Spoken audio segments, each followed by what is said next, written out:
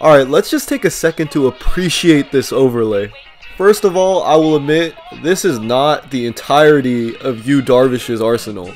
Like, he has so many different variations of pitches that it's hard to record and pinpoint what is what sometimes. But I'm just here to say that I am so excited for this guy to be in San Diego now.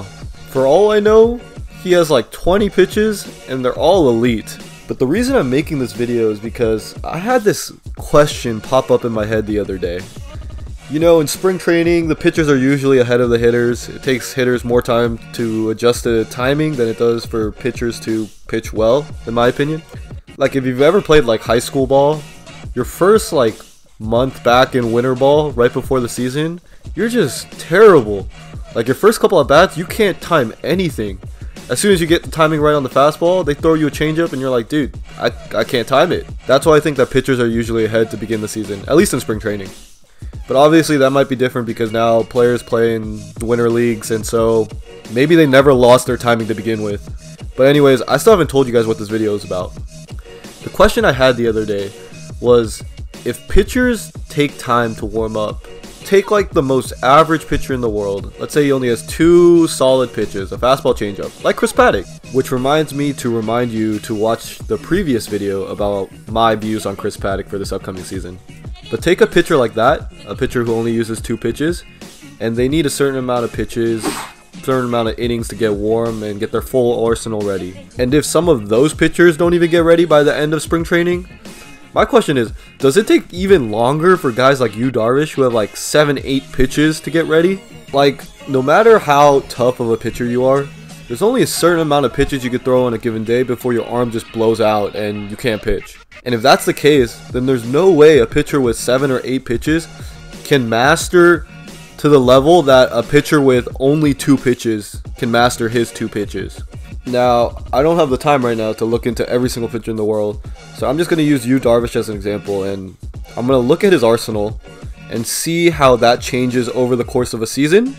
And if it changes significantly enough, then I think we can draw some conclusions based on it. But yeah, let's get into this. Alright, so since pitchers pitch to righties and lefties differently, let's split up Yu Darvish's pitches between lefties and righties to start off. So if we just look at the right-handed hitters to begin with, at the beginning of the 2020 season in July, Yu Darvish's arsenal during this month consisted mainly of his cutter, fastball, and sinker.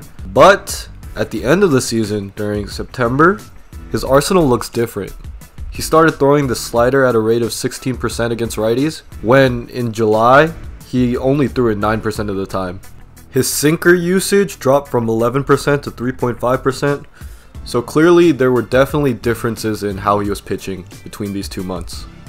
Again, if you look at how he threw against left-handed hitters, he primarily threw a cutter, curve, and fastball during the first month of the season.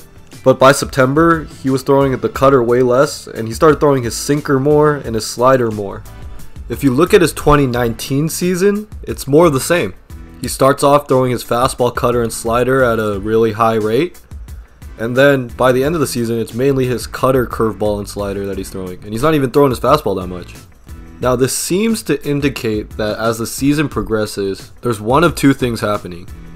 Either Darvish figures out which pitches are working better, and he starts throwing those more, or he's finding his feel for these pitches more as the season progresses. In my personal opinion, I think it's a little bit of both.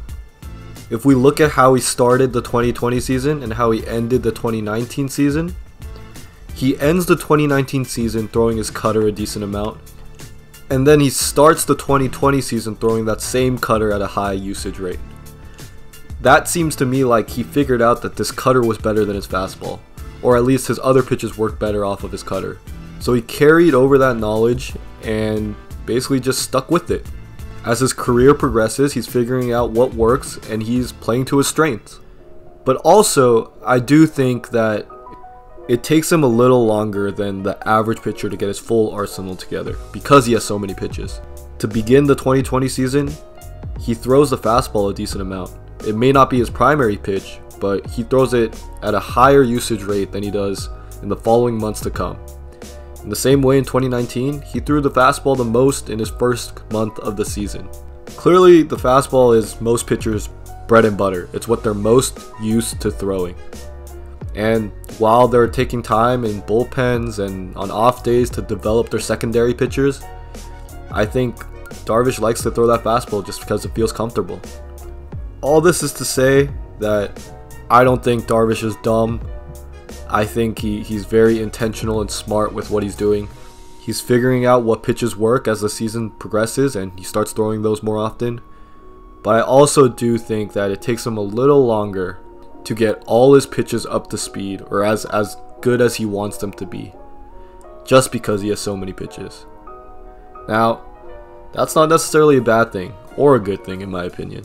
You can be elite with a single pitch like Mariano Rivera and his cutter. Or you could be like Yu Darvish with this overlay. And as a hitter, how the heck are you going to prepare to hit all of these pitches at the same time? Guys, I'm thinking about starting a fantasy baseball league, and I'm wondering if any of you guys would be interested in joining. Leave a comment down below if you are.